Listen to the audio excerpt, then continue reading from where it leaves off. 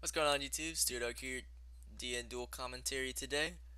Using Prophecy Open, I don't know, pretty cloggy I guess, I don't know.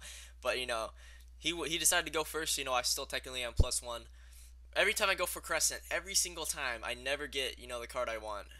Never. And he flips summons, I don't know if you saw that, was really fast. Ice Hand and Trap Tricks Dione goes for a random giant hand, and I'm like, okay, wonderful. Top deck Justice, so that's good, but still, if he has like an Artifact Sanctum, then that's not really going to be the best for me. I potted Duality into, God, I forgot what I potted Duality into. I think it might have been the Wisdom, I don't really know. But anyway, at this point, I'm just filling up my graveyard for Fate and just hoping he doesn't have like an Artifact Sanctum, since I pretty much know that's H.A.T. I grab the blue boy for next turn, attack over that. It's like I got the wisdom, so I mean, unless you have the sanctum, thankfully he doesn't. I add the eternity because I just if I activate his effect in the end phase, he's gonna have too many cards in hand, so I might as well just fate one of them now. And since I'm already up on resources, might as well. I fade a bluff dichotomy. That's the thing with dichotomy; it can definitely be dead at times. I'm still kind of wondering what that other set is.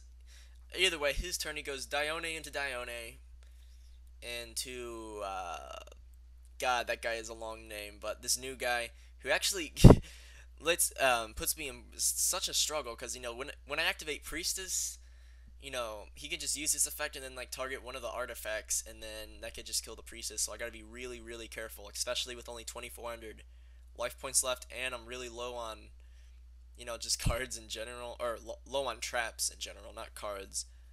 But sometimes this deck's been going actually really good for me. When I'm recording this video, I'm like freaking in like top 80 on Dueling Network, which I mean isn't that much because the format just started and stuff, and I've been higher. But the fact that it's day 2 in the format, and I've already at least had some success with Prophecy is pretty good. Anyway, he goes for, oh my god, what did he do? Oh yeah, he went Sanctum for more tech, obviously, so it's really unfortunate. And I have to kill my own blue boy in order to stay into this game, so I can life main phase 2, and then I can just sit on that, and of course I can't activate his effect. I set a whole bunch of bluffs just in case he wants a dark hole or something, but I just yeah, set that. He goes for Ice Hand. He goes Soul Charge into Ice Hands, which is perfectly fine with me because now I don't have to worry about him finding a way to win, and now I can just get another like +2 off my tower and draw phase, and now I drew into Fiendish Chain, Dimensional Prism, some really nice traps to get into, and my Fate's back in deck, so now I can go for pretty much I can go for my Fate again, and yeah, attack into that because I have to get past that because I cannot let him use it. Cannot let him to use that effect, if you know what I mean. Main phase 2 killed the more attack, and I'm like, sure, you want a breakthrough skill? Be my guest. Like breakthrough skill hardly does anything against Prophecy. Like especially if you go first and you open breakthrough skill, you start with 5 cards. Then if you use breakthrough skill, I mean that's technically a neg 1. You're already like neg 2 for the game. That's just not that good, in my opinion.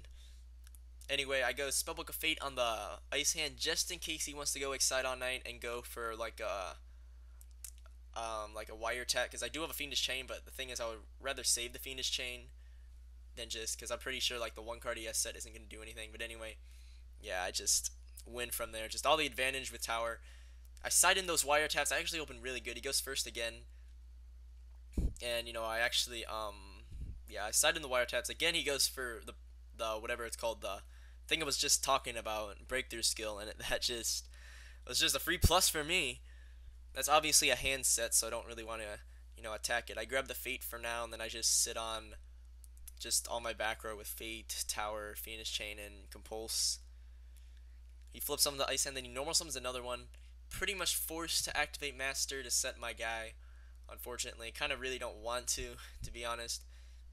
But he flips face up. I already have Eternity, so I go for Secrets. And like I said, I do side deck the wiretaps for H.A.T. It's been going so well. It's like it's either the Decree or the wiretaps, but I do play a lot of traps, so I decided to side to wiretap, and it's like it's just it's so good against whatever it's called, H.A.T. I'm personally have a big fan of the build I have right now of Prophecy. I've been playing like some different cards. I decided to just only play one Eternity just because sometimes you can just get really cloggy. I dropped Wisdom down to 2. I'm playing 2 power just because if you can open Justice and Power, you can still, get the more consistent first turn Justice plays. Anyway, he goes for Sanctum again. That will kill whatever. And I'm at 66. I'm thinking about, should I just Fiendish it or not? I end up taking all the damage. I'm still at 17, still in a decent position. Main phase 2, he goes for Rhapsody and Berserk. And he wiretap. I go evac, then I wiretap his wiretap. Which I don't know if that play was really worth it. I mean, I guess it would get rid of all my, cards in the graveyard. But the thing is, like, I don't know if it was worth, like, losing those 2 ice hands or not. I don't really know. But anyway,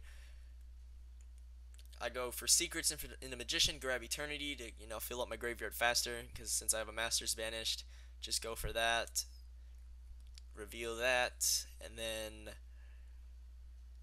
go right in for power. Yep, that's exactly what I do. And at this point, I'm just, oh, well, here, he Malevolent Catastrophes. I'm like, sure, be my guest. Be my guest in Malevolent Catastrophe.